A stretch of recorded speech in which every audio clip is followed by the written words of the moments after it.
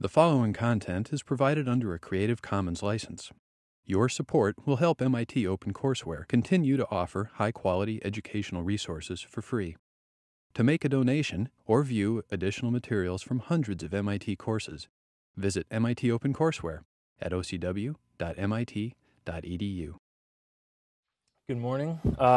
My talk this morning is going to be, as it states there, about pilgrimage. And first question I'd like to do is kind of introduce us to the kind of broad scope within this kind of milieu, within we're situated when we talk about pilgrimage as this kind of overarching global phenomenon. And the first question I would pose to you is, besides being pilgrims, as I sort of laid out there in the title, what do these people have in common, right?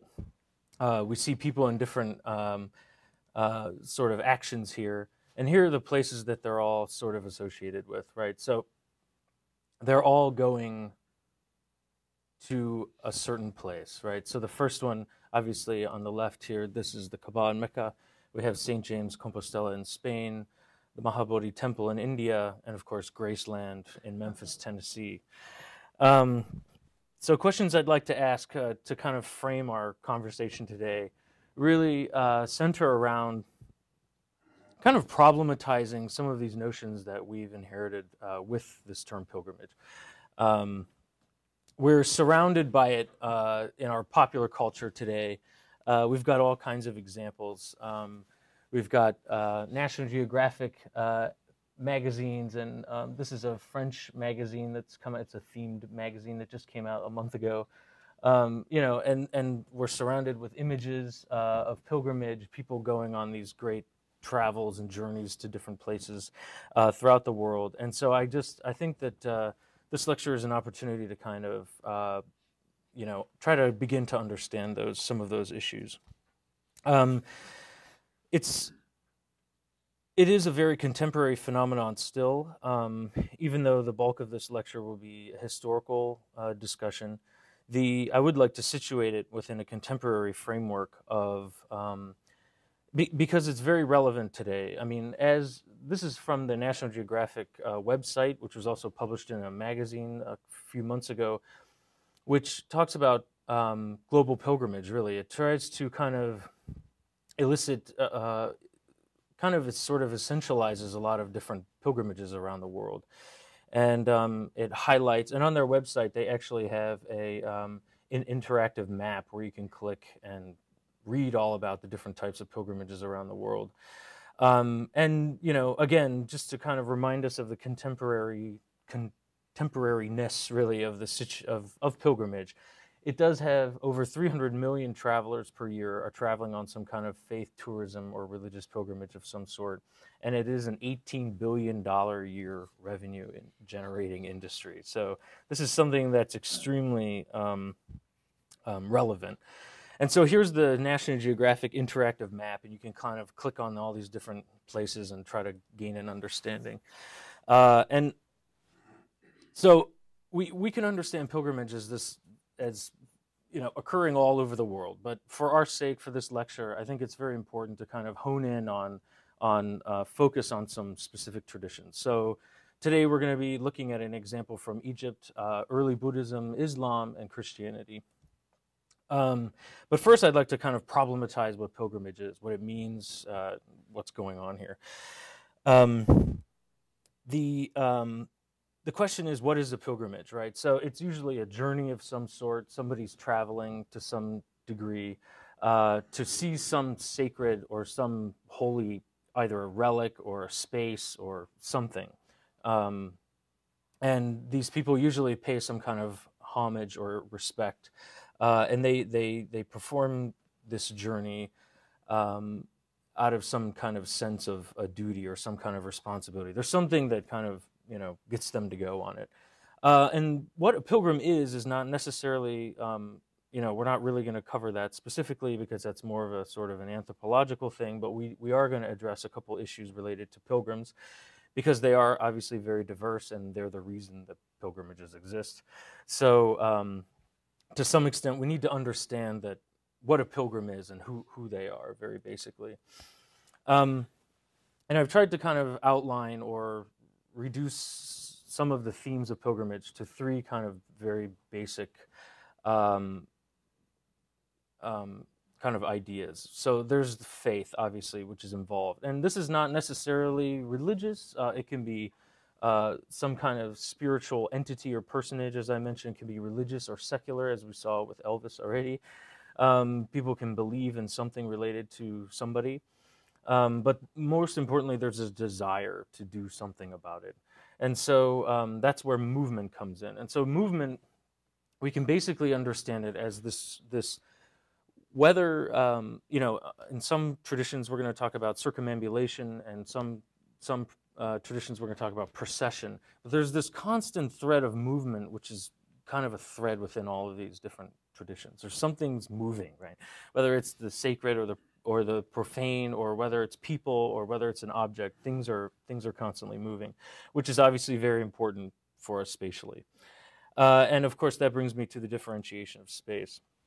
And so space really is a key to this this understanding, understanding the differences in the conceptions of space between these different traditions, and how the different traditions understand this notion of the sacred and the profane, right? So we've kind of inherited this very very dualistic diagram of the sacred versus the profane, right? They're always kind of like opposed to one another.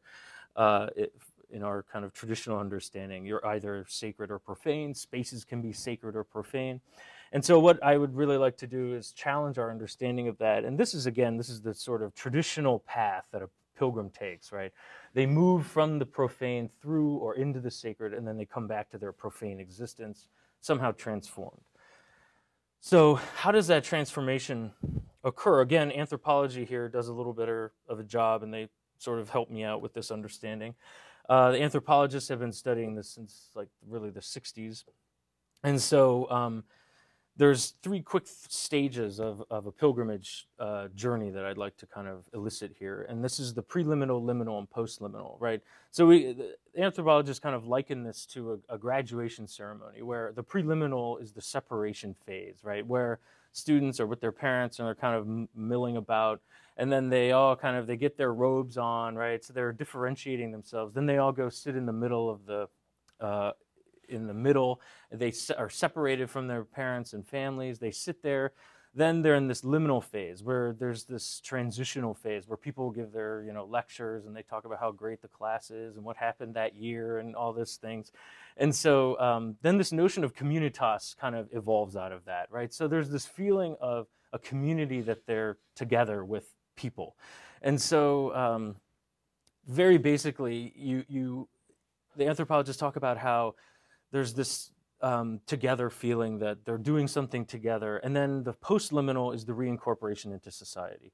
You've thus graduated, you've been given your degree, and now you're reincorporated into society as an individual. You're part of this community of people with a degree, right? So this is but I'd like us to keep in mind this notion of communitas as we move forward. The first kind of example here in slide 16 is we're going to look at a sort of an ancient example in the New Kingdom of in Egypt, the Karnak. And so this is very basically where it's located in Africa. And this is a procession. Basically, it's a very early form of pilgrimage, and really it takes on this notion of the procession to a very specific in a very specific manner. People aren't necessarily coming from extremely far distances to come to Thebes, this general area here that we can see, but there are people within Thebes that, and this is a very unique procession, in that the notion of the sacred that we talked about just briefly earlier, the sacred is actually very interesting because it's co-located. The temples themselves are sacred and the spaces are sacred within them, but there's something very interesting here where the sacred is actually moved. So the gods actually leave the temples and are processed through these different areas. And we can see here from this first example. There's two main festivals I'd like to very briefly talk about. There's the Opet festival, which is essentially this route. All right, so very basically, Karnak Temple here, and then the procession. There's a couple of different ways in which this happens, but the earlier kingdoms example leaves from Karnak, takes the land route to Luxor, then goes in the Nile, and then it comes back via the Nile. And so what's happening is Amun, the god Amun, he inhabits Karnak, right? So he's removed, his image is removed, and thus their understanding of the god. So they put him on a bark, and then, which is the ship, and I'll show you that in a minute, but I'd like to first show you this is the Feast of the Valley, and this route includes, this is a little bit later because it includes Temple of Hatshepsut and the Medinet Habu over here. So this again, and the arrows are double-headed because there's in different eras, the routes went different ways. Sometimes they went out on the water and came back on the water, and sometimes they went over the land. And so here it is, a kind of a plan view. Again, here you can see how there's multiple pathways here. But the key to our understanding is, and just a couple views here, this is of the ram-headed sphinx. So you can obviously get a sense of this very hieratic sort of processional space that was occurring. And so my kind of diagram here sort of tries to understand this notion of the sacred and the profane in this Karnak example. And so I would put forward that the sacred is not only an object here, the little sacred, which is the image of the god or the god himself, but he's within the sacred temple complex, and he's literally processed through profane spaces to go visit his son Khonsu or his wife Mut. So he's going to he's processed through these different temple complexes, and eventually he ends up back in another sacred space. So what happens is that the people in the procession actually pick up the bark. So this is an example here of the bark, and then the image of the Godhead is inside, and thus the belief is that the God is there, he's present there. They've removed him from the inner sanctum of the temple, and he's processed through space. And so here, all the celebrations, people are bringing cattle with them, and here we can see people playing a lute-like object.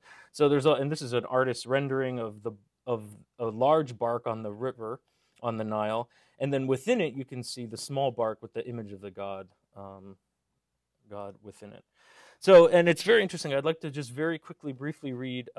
Herodotus saw one of these processions at one point, our friend, the Greek historian, and he describes it very interesting. He says, "The Egyptians hold their solemn assemblies not once in the year, but often. Now, when they are coming to the city of Bubastis, they do as follows. They sail, men and women together, in a great multitude of each sex in every boat. And some of the men have rattles and rattle with them, while some of the men play the flute during the whole time of the voyage, and the rest, both men and women, sing and clap their hands. And when as they sail, they come opposite to any city on the way, they bring the boat to land, and some of the women continue to do as I have said. Others cry aloud and jeer at the women in the city. Some dance, and some stand up and pull up their garments. This they do by every city along the river bank. And when they come to Bubastis, they hold festivals celebrating great sacrifices, and more wine of grapes is consumed upon that festival than during the whole rest of the year." So you can see here that these individuals in these reliefs that are out of the Luxor temple and the Karnak, these are just a variety of reliefs kind of showing, kind of outlining this processional activity, and these priests are called Wab priests.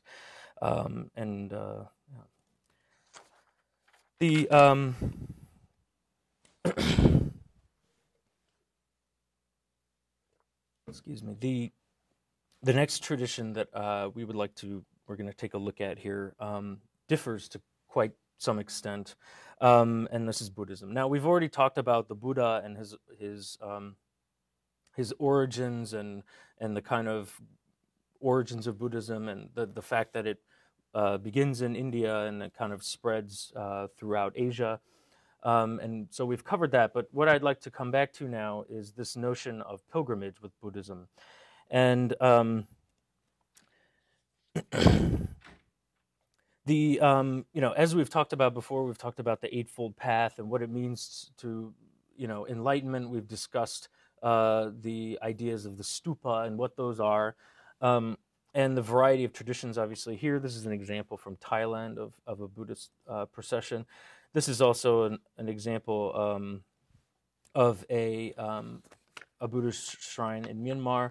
And this I just show this slide basically because there's this notion in Buddhism that I've come across of um, the kind of difficulty associated with the path is warrants more, and there's like an accumulation of merit. There's this kind of the harder the path, the more the struggle, the greater the attainment of some kind of spiritual or kind of merit, I guess, is for lack of a better term. But really, I'd like to point us to the scriptural basis and motivation within Buddhism. And here, the Buddha is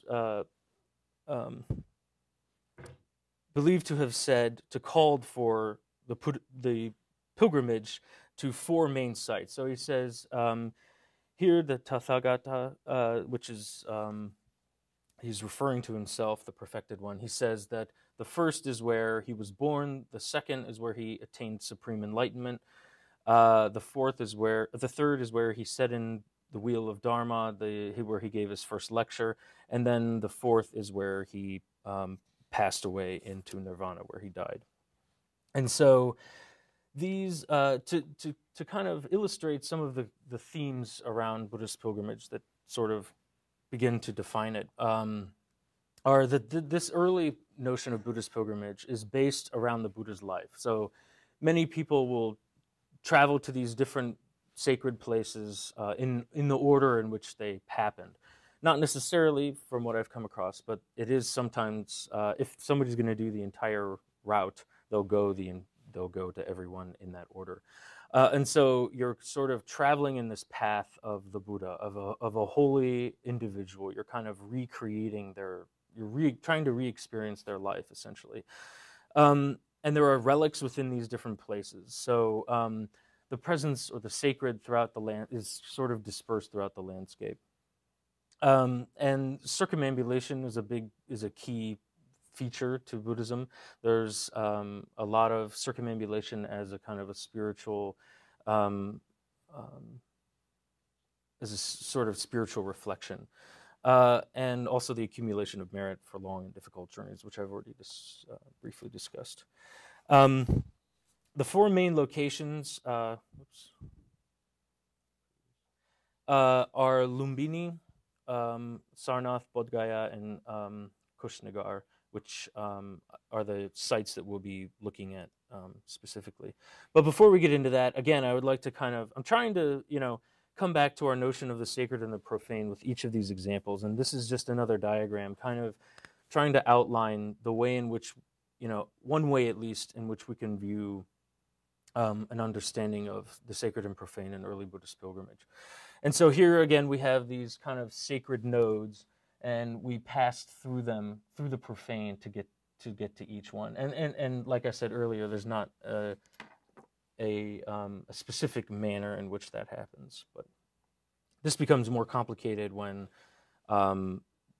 Buddha's relics are distributed into over 80,000 places, and it becomes a little bit more complicated later. But for now, we're kind of trying to focus on the early aspects. The first, this is the birthplace of the Buddha in Lumbini, which is present-day Nepal. He was born in 563 approximately, and located in the foothills of the Himalayas. And what we see here on the left is an Ashokan pillar, which marks the birthplace of the Buddha. And you can see the monks and other pilgrims kind of circumambulating around it.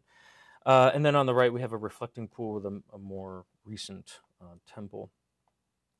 The second example is this is where the Buddha delivered his first meeting, where people come to pilgrimage. They also circumambulate this stupa. This is the Dharmak stupa, again built by Ashoka in the 3rd century. So essentially, the great Emperor Ashoka came and sort of built all these monuments to commemorate the Buddha. And so The third place is one of the most holy. It's where he achieved enlightenment.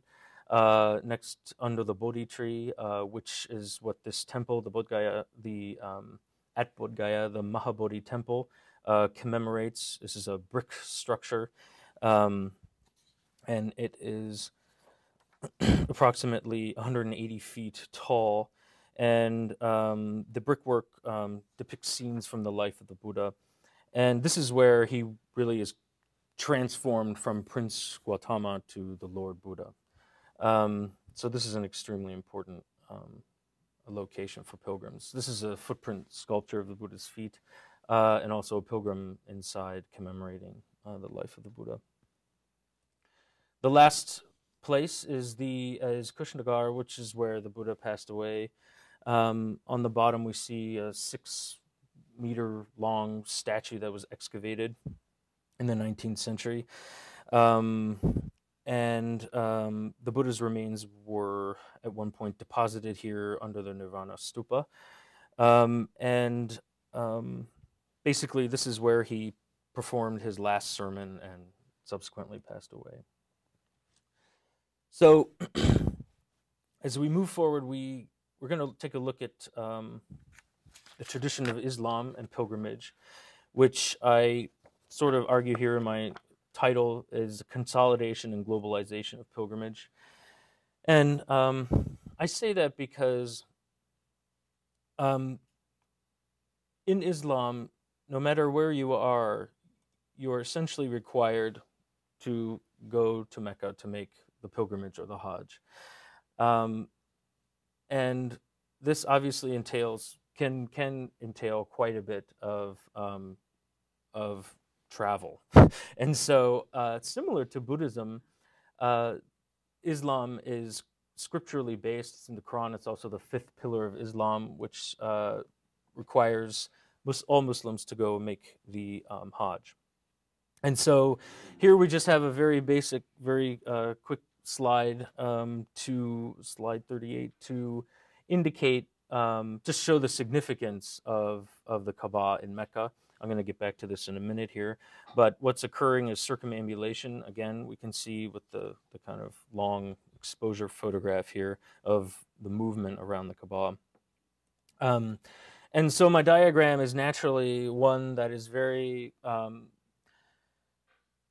much about congregating into one specific sacred holy place, right? So it's a very basic diagram that tries to just at least articulate this idea that we're all coming from these different profane spaces, but we all, when we come together in Mecca, this is the sacred, it's the moment of the sacred.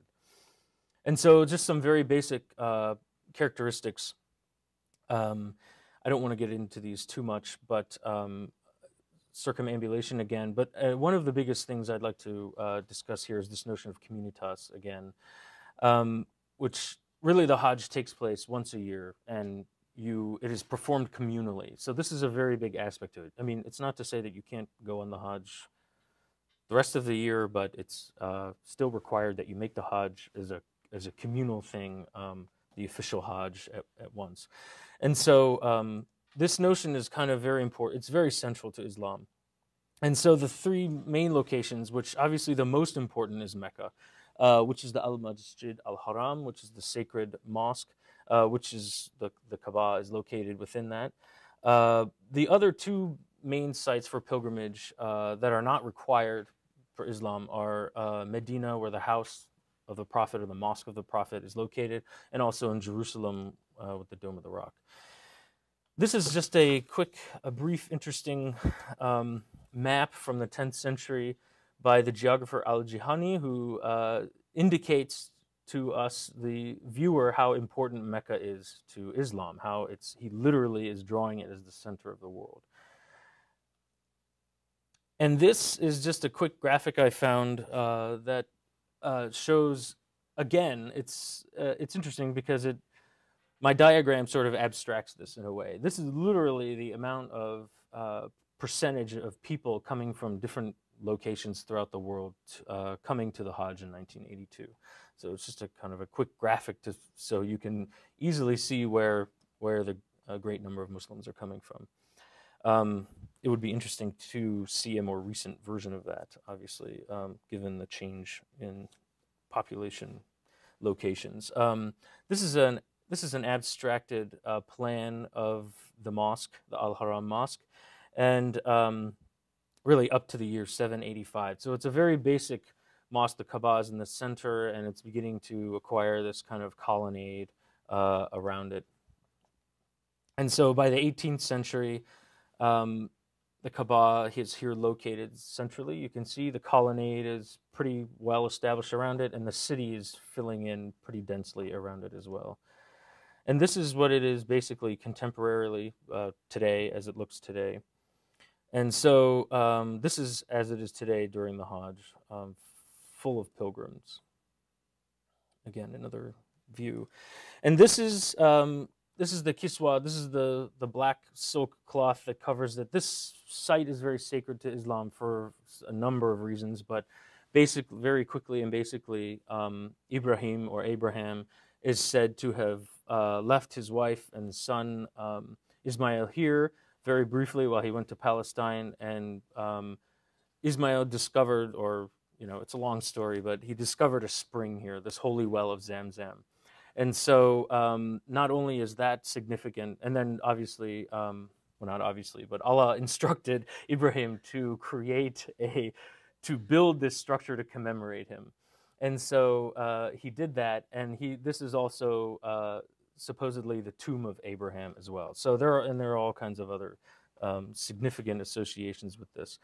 And so here, this is just to quickly show some pilgrims performing the Hajj, where they're coming from and where they're going. And this is obviously a very dense, packed street here because it's a highly ritualized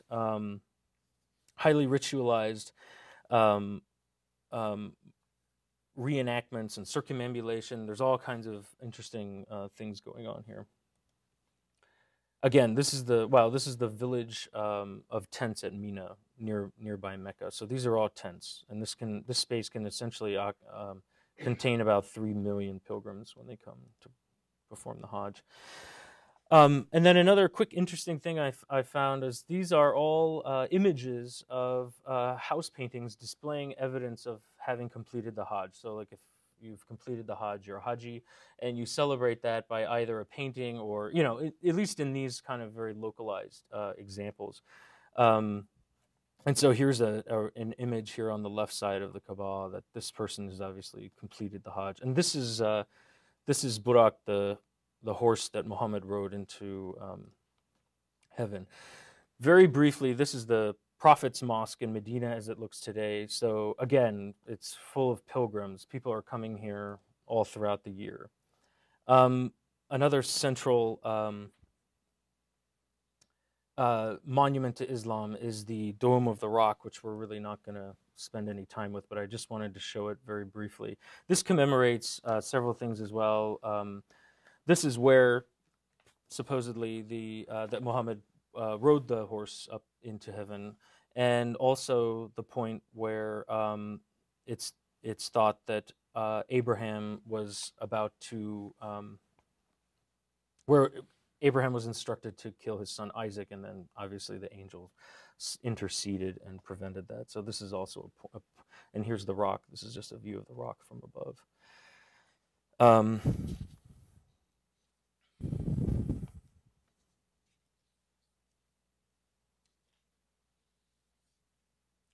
So that was kind of the whirlwind tour of Islam. It's obviously, the struggle here is that there's so much culturally loaded in all of these examples and so much of a massive history associated with them that it's been very difficult to kind of reduce the amount of material. But that brings me to some Christian examples. And this is really some medieval. My main focus here in this presentation is the medieval period in Christianity. And this is just on the left, a drawing from the 15th century of a pilgrim on his way. And on the right, it's a drawing by Matthew Paris. It's a sort of a map of a pilgrimage route that he performed in 1250 that is interesting because it highlights, he actually articulated, he drew all the buildings that were along the way that he, all the different buildings that he visited along the way of his pilgrimage route, which I found was very interesting and appropriate. Um, the main center or the focus of the medieval Christian pilgrimage was to St. James of Compostela, which is located out here in the Iberian Peninsula. And you can see here on this map, Paris, Vézelay, Le Puy, and Arles. Those are the kind of main centers of where the pilgrimage would start, and people would progress down these lines, essentially these pilgrimage routes along and hitting different holy places along as they go. This is a reconstruction of Santiago de Compostela, and as it would have looked in the around 1100, it's pretty interesting. It was constructed. It was developed by some students and faculty at UCLA, the architecture department. I'm not sure how authentic it would be, but it's a lot better than the Baroque afterthought, which is what we have right now. You can't see it's they've the Romanesque structure has been completely covered with pretty much a Baroque structure. So this is, again, we come back to our sacred and profane diagram, and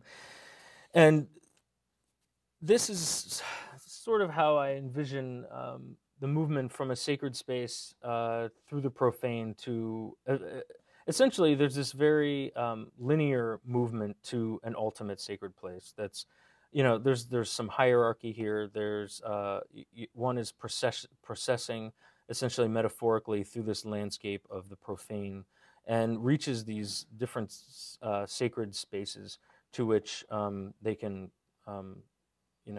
benefit by grace of some sort. And we can't talk about this without discussing this just massive proliferation of architecture that just was generated around this time. And so this is just 4 examples out of the book that show us the 4 examples of pilgrimage churches. And you can see right away the cruciform similarity that they share, the larger apses, these apsidioles, which where relics would either be located within the apse here or within these apsidioles. And so pilgrims would be able to come in and sometimes they would circumambulate here or they would process in and out. And very specifically here, we have an example from Saint-Foy in Conques in France around 1120. And this is interesting because the beginning of the story is there was a monk who translated or stole some relics from one place in another location in France, brought them here. Essentially, everybody followed, and they created this large church to kind of celebrate the relics of Saint-Foy, Saint Faith, who was a martyr from the 3rd century. And here's her rendered image, and I just wanted to quickly read this by a clergyman named Bernard d'Angers from 1010. He says, he's talking about this relic. He says, when they saw it for the first time, all in gold and sparkling with precious stones and looking like a human face, the majority of the peasants thought that the statue was really looking at them and answering their prayers with her eyes. So there's a great deal of interest around these relics, the reliquaries, and the kind of sacredness of these spaces. This is Saint-Foy, more views. We can't forget that one of the most important pilgrimages in the medieval period was one that is obviously has mixed, not so mixed, it's pretty rather controversial pilgrimage, but that is everyone's familiar with the Crusades, which essentially occurred between around here, the dates that I've sort of shown. And the thing I wanted to kind of elicit out of the Crusades was this notion of exchange of architectural techniques, right? So one thing I just want to quickly discuss here is this notion. Obviously, the Crusades went to the Holy Lands, what they believe are the Holy Lands, which were obviously Jerusalem and Bethlehem and all these places along associated with the life of Christ. And so what I'm showing here, depicting, is the Al-Aqsa Mosque in Jerusalem, which is using the pointed arch, right? So very basically, the Crusaders bring back some of this technology. that pre-existed in Islam for many years before. The Crusaders bring it back, and we see a quick, steady development of different types of arch systems, from the barrel, the Roman kind of groin vaults. And of course, the importance here is there's this relationship between how high you go and how wide you are, right? That's a fixed point of relationship. But once you introduce the pointed arch, that anything's fair, right? So that brings me to the example of Saint-Denis, which is another pilgrimage church. This is an image. This is a stained glass image of Saint-Denis. And so this is the plan. And so we can see here in this apse the big additions that Abid Sujet went through. And I wanted to just quickly read this. Video removed due to copyright restrictions. So he goes on to explain how horrendous the conditions were in viewing these relics. So he totally expands the church, and you get this amazing network of vaulting going on here that's brought about essentially by this newer technology of the pointed arch. And I just really wanted to quickly, briefly go through some more recent or contemporary things. The Santiago de Compostela is still a pilgrimage route that is still practiced today. These are all very contemporary people performing this. This is a sign in France that indicates it's 953 kilometers because people are still taking these pilgrimage routes. And then in Lourdes, in France, I wanted to just highlight the story of Bernadette Soubirous, who in 1858 saw a sighting of the Virgin Mary in this nowhere village that didn't even have a railroad station or anything. It was extremely difficult to get there, and she was an uneducated, illiterate peasant girl, essentially, so to speak, who saw this vision and turned this place, essentially, her vision turned it into this this key central Christian pilgrimage location. And here you can see on the bottom right a very contemporary view of pilgrims coming here again. And then Bernadette dies, and they turn her into a relic, essentially. So it's very interesting, this whole process that's occurring. And again, in later Christianity, it's interesting because we almost come back in a full circle back to Karnak, where we are. There's an understanding of the movement or the procession of the sacred. The sacred actually is moved from one location to another. And on the left, we have an example in Poland, on the upper right in Italy, and then on the bottom right, we have the famous Semana Santa in Spain, the Holy Week ceremony, where you have quite an amazing amount of proliferation of processions. And more recently, we also have more Christian processions with pilgrimages to see all kinds of things, right? Rome, this whole space is all about procession and pilgrimage. And if you ever want to go to any of these places, you can hop online and click if you're Protestant. My interest is Protestant or whatever. And then if you're Buddhist, you can find Buddhist pilgrimages to go to Lumbini, Bodh Gaya, wherever. The Hajj, of course, is, not a problem at all. They can do that for you. There's packages, trips from JFK. You can even rent a pilgrim, which is a medieval notion, the peregrinatio pecuniae causa, which is where you would pay a pilgrim to go in your stead. And this notion you can do. It's interesting. I only raise this issue because it's interesting because it's connected to architecture in a very interesting way. So if you do go onto this website and rent a pilgrim, this guy will walk for you, and you'll pay him, and he'll do the walk, and the money will go to fund the renovation of the city church, St. Jacob in Rothenburg in Germany. And so it's very interesting. And then, of course, you get a emblem that you went on the pilgrimage, right? Your scallop pendant. And there are all kinds of contemporary guides to St. James. This is an image of the Buddhists doing the Santiago de Compostela. So there's this kind of very interesting global thing going on here. Just this notion of a sacred space, following the path of a sacred, no matter what kind of denomination or whatever it is. Again, secular pilgrimages, not the focus necessarily of the talk, but still an important aspect to popular culture that we're surrounded with today. JFK and Vietnam Memorial. And of course, Elvis, we can't leave Graceland out with his tomb here. And there's just, if the closer you look, there's just these very odd stories about people. This is a former military installation in the desert that people flock to every year and do these interesting sculptures. But basically, I think it's important to think about the contemporary pilgrimage and how it relates to our historical examples that we just discussed, and how it's continually readapted and interpreted through different world cultures and traditions. And